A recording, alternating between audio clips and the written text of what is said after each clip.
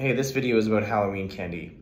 You know, as a parent myself, there's nothing I hate more than receiving unsolicited parenting advice. It's just like super annoying, and the research on unsolicited advice, there is research on it actually. Unsolicited advice makes people feel like they are not doing a good job.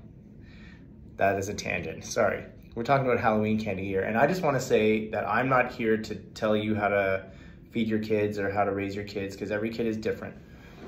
Thank you for listening, and if you are going to continue to listen to this, there is some research around, you know, feeding kids, of course, and they have research around sort of candy and treats and things like that. And so I'm going to talk about that.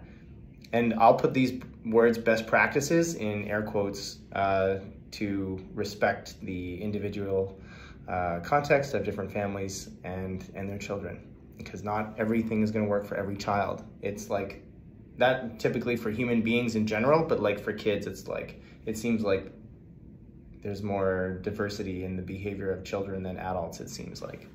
I don't know. Without further ado, Halloween candy. So, as parents, we're playing the long game here. We're always playing the long game.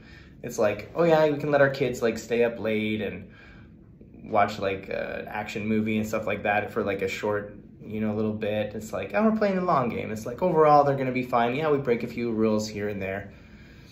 Halloween candy is kind of like that. It can be like a bit mental for a while, and then like a lot of their calories can be coming from candy for like a few days. But the research on this is actually pretty cool, pretty interesting, I think. The long game is we want our kids to have a good relationship with food. That's the long game, that's the win. Our kids have a good relationship with food, and they don't have some sort of anxiety around treats or some like, you can't say addiction with food necessarily, but like they're not just like hyper obsessed with treats. Because if as parents we're like restricting those treats or limiting them excessively, the child can potentially grow up with that preoccupation with sweets. And that's not the long game. The long game is we want our kids to have good relationships with food and healthy bodies on the inside. So for Halloween candy, you're just supposed to like let the kids eat like as much as they want. Like the first night they bring it home, you just like let them just eat as much as they want. And then when the research says this, then like the next day they want to have some candy as a treat, you just like, okay, go for it. Here's your entire bag. Eat as much as you want. Literally, that's what the research says. I'm like, oh my God.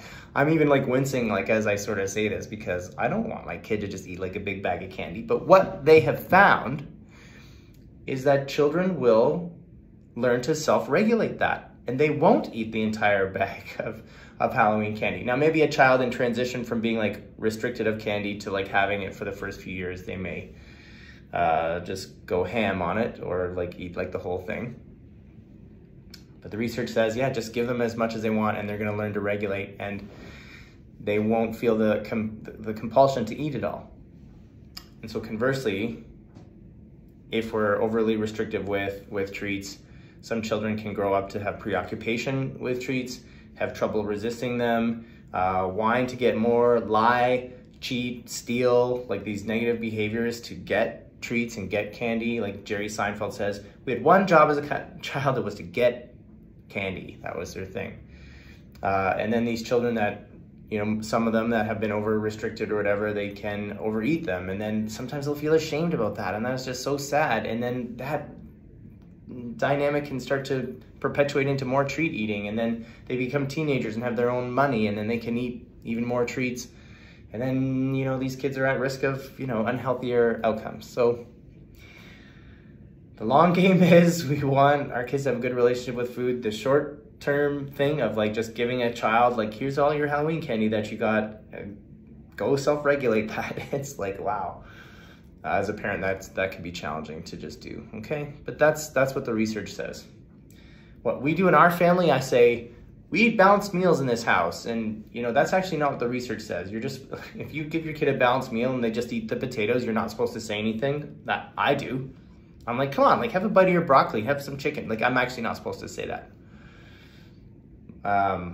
But, so I'm bending the rules a little bit there, fine.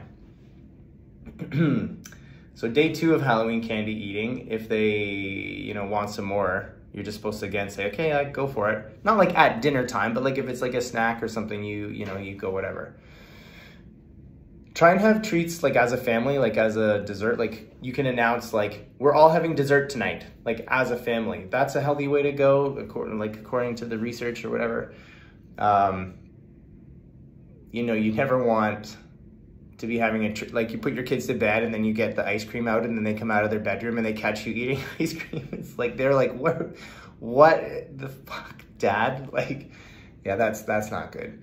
So if you live in a condo, you got to sort of be more careful about that. There's not as much like lead time between the door opening.